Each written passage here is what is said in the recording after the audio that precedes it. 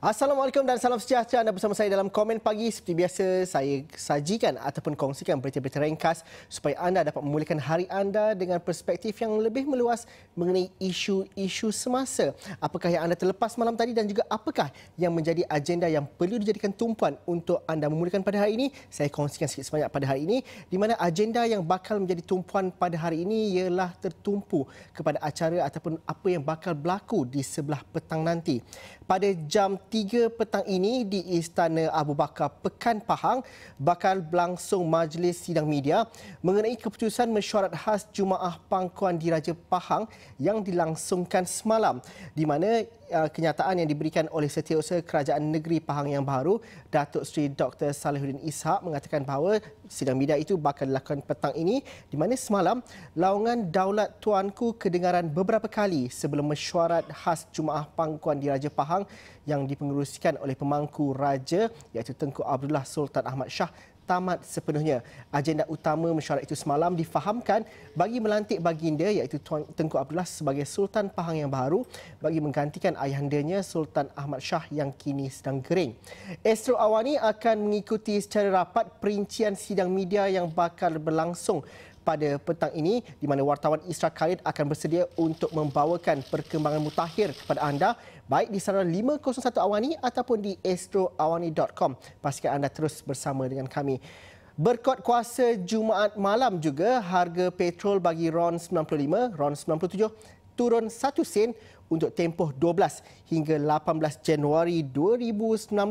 Di mana untuk maklumat, kalau anda dapat lihat di astroawani.com itu, harga RON 95 akan dijual pada harga RM1.92 seliter, manakala bagi RON 97 pada RM2.22 seliter, manakala diesel pula naik pada 1 sen kepada RM2.05 seliter. Menurut Menteri Keuangan Lim Guan Eng, Kerajaan Persekutuan telah mengutarakan janji untuk melaksanakan penetapan harga runcit petroleum, produk petroleum secara mingguan bagi membolehkan pengguna menikmati sebarang perubahan harga dengan lebih cepat selaras dengan penurunan harga petroleum di pasaran dunia.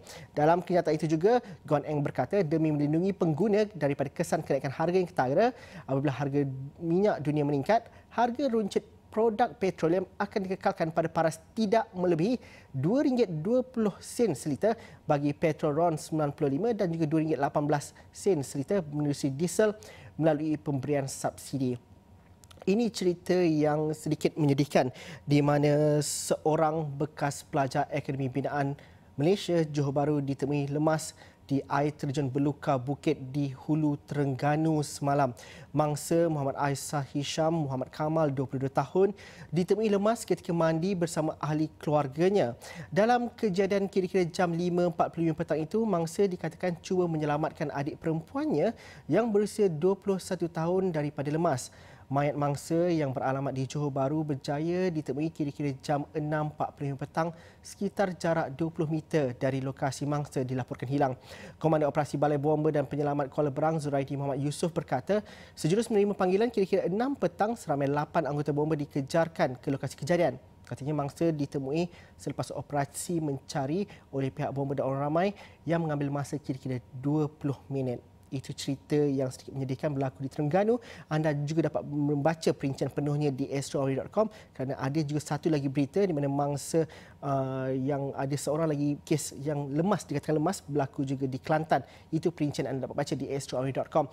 Komen Pagi berhenti rehat seketika dahulu. Selepas ini kami menerjah apakah yang berlaku di Karen Highland pada pagi ini. Itu saya kongsikan selepas ini.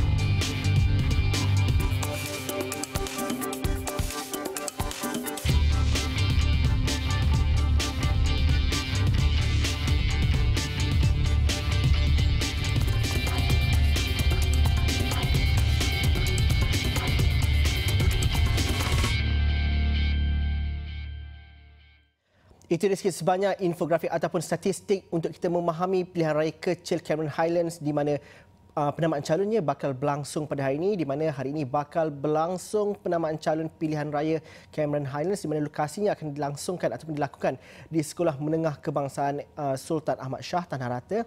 Jika segalanya berjalan lancar, pengumuman rasmi calon yang bertanding akan dilakukan pada jam 11 pagi. Di mana difahamkan 9 borang pencalonan sudah pun dibeli, bermakna ada berkemungkinan pertarungan 9 penjuru ataupun kurang daripada itu. Namun setakat semalam hanya 3 calon yang mengesahkan bakal bertanding, iaitu Timbalan Pengurusi DAP Pahang M. Manegaran Ramli Muhammad Nur pula mewakili Barisan Nasional dan juga Presiden MyPPP Tan Sri M. Kevias. PRK Parlimen Komen Highlands diadakan selepas Mahkamah Pilihan Raya mengisytiharkan kemenangan Datuk C. Siva Rajah daripada Barisan Nasional pada pilihan raya umum ke-14 lalu terbatal dan tidak sah apabila didapati berlaku amalan rasuah untuk mempengaruhi pengundi di kawasan itu. Pada PRU ke-14, Siva Rajah memenangi keputusan ataupun kerusi di Parlimen Komen Highlands dengan memperolehi 10,307 undi. Wartawan Arfa Yunus akan berkampung dan juga bermukim di Komen Highlands sepanjang tempoh pilihan raya kecil ini. Tapi pagi ini saya ingat bersama dengan Arfa dahulu melalui talian. Assalamualaikum, selamat pagi Arfa. Selamat pagi Zul. Arfa, sudah pasti pagi ini Arfa dan juga tim di Komen Highlands sedang bergerak untuk ke pusat penamaan calon. Tapi pada itu, mungkin apa yang kita dapat fahami daripada PRK Komen Highlands ini? Arfa mungkin baru tiba semalam, tetapi bagaimana suhunya dan juga adakah sedingin Komen Highlands ataupun ada isu-isu yang dibincangkan dan juga menjadi perbualan ramai, Arfa? Baik, okey. Thank you Zul. Sekarang ni untuk memilih ahli parlimen yang baru, yang paling penting bagi pengundi-pengundi di sini, mereka memang nak sangat nampak ada banyak perubahan yang ketara. Bukan lagi macam dulu perubahan yang sedikit-sedikit, tetapi kali ini mereka mahu perubahan yang banyak. Kerana golongan yang affected daripada isu-isu dan masalah-masalah di sini terlalu ramai. Boleh dikatakan semuanya affected. Contohnya seperti orang asli di mana mereka masih kehidupan mereka tak banyak berubah berbanding dengan dahulu, dan macam masalah trafik di sini sangat it's terrible, especially kalau dah dekat nak weekend tu. Bayangkan kalau kita terlekat dalam jam, naik bukit berjam-jam, kalau jadi tanah runtuh pula, itu boleh membawa sehingga mengorbankan nyawa. Satu perkara yang sangat penting sebenarnya, dan juga dengan perancangan bandar mereka bagaimana, dengan pencemaran pula. Sebab di sini pencemaran tu satu perkara yang mustahak yang perlu kena address. Sebab di sini ada lebih 700 spesies tumbuhan, macam-macam jenis spesies flora dan fauna, dan semua ini perlu kita preserve. Dan ini juga adalah sumber kepada tourism industri, dan industri pelancongan ini juga adalah periuk nasi untuk ramai penduduk di sini. Jadi memang perubahan tu yang perlu mereka lihat, dan bukan lagi ahli politik setakat berpolitik sahaja. Tapi Arfa, isu-isu itu kebanyakanlah isu-isu nasional, dan sudah pasti ramai juga mereka yang berada di Putrajaya akan membanjiri juga di Komen Highlands ini. Jadi sejauh manakah sebenarnya bukan sahaja cerita isu politik, tapi polisi yang banyak perlu dilakukan di Komen Highlands? Pandangan Arfa bagaimana? Betul, Zul. Sebab itu kalau setakat berpolitik, kalau setakat pemimpin datang di sini dan bercerita tentang masalah, bercerita sahaja tentang masalah tu tidak akan selesai. Kerana perkara ni perlu dibawa hingga ke Putrajaya. Perlu ada orang yang actually do the work instead of just talking about it. Dan hari ini, macam yang Zul katakan tadi, kita akan tahu beberapa calon, tetapi 9 borang pencalonan dijual. Tetapi daripada cakap-cakap yang kami terima di sini, yang kami dengar, ada yang calon yang membeli 2 atau 3 borang pencalonan. Jadi kes takut tersalah isi. Jadi kita expect calon adalah kurang daripada 9, but kita tak tahu, anything can happen last minute seperti di Port Dickson hari tu, tiba-tiba 9 calon. Itu yang Arfa akan bawakan sebentar lagi dalam perkembangan berita pada pagi ini. Tapi Arfa, satu soalan terakhir sebelum kita lepaskan Arfa untuk bersiap ke SMK Sultan Ahmad Shah. Arfa, ini pilihan raya yang diadakan disebabkan oleh keputusannya dibatalkan kerana adanya salah guna kuasa dan juga rasuah.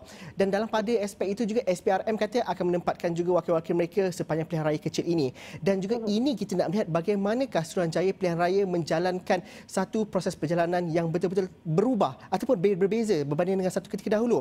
Katanya akan ada Facebook Live untuk penamaan calon, akan ada pengiraan undi dan sebagainya. Jadi proses pilihan raya lebih dominan sebenarnya kita nak lihat perjalanannya bagaimana. Dalam aspek itu bagaimana Arfa sebagai wartawan juga ingin melihat proses itu dan juga ketelusan itu dapat dilakukan dari masa ke masa dan menjadi check and balance semua pihak dalam pilihan raya kecil di Komen Pagi ini. Pandangan Arfa. Okey, baik. Itu antara perkara memang kami di sini akan dapatkan jawapan ataupun kenyataan daripada pihak SPRM kerana kita nak tahu apa caranya. Okey, kalau dia buat Facebook Live tapi apa, how is it effective dan sekiranya kalau mereka pihak daripada SPR ataupun mana-mana pihak yang membuat laporan terus kepada SPRM, adakah SPRM boleh mencadangkan kepada SPR untuk batalkan kelayakan salah satu calon itu? Adakah mereka ada kuasa itu? Jadi itu antara perkara yang akan kami dapatkan daripada jawapan daripada pihak SPRM hari ini. Okey, Arfa, selamat maju jaya, selamat bertugas. Sebentar lagi Arfa Yunus dan juga Isabel Leong akan memberikan perkembangan terkini mengenai pilihan raya kecil Cameron Highlands yang penamaan calonnya akan bermula pada pagi ini. Extra Awal ini akan membawakan perincian dan juga perkembangan dari masa ke masa. Pastikan anda bersama kami. Terima kasih Arfa Yunus. Terima kasih juga kepada anda yang menonton pada pagi ini. Jika ada sebarang pandangan dan juga cadangan ataupun cerita anda sendiri, mungkin anda berada di Cameron Highlands, teruskan bersama kami berinteraksi di Facebook ataupun di Twitter Extra Awal ini. Sekian saja Komen Pagi pada hari ini. Selamat berhujung minggu. Assalamualaikum warahmatullahi wabarakatuh. Kita jumpa lagi nanti. Bye-bye.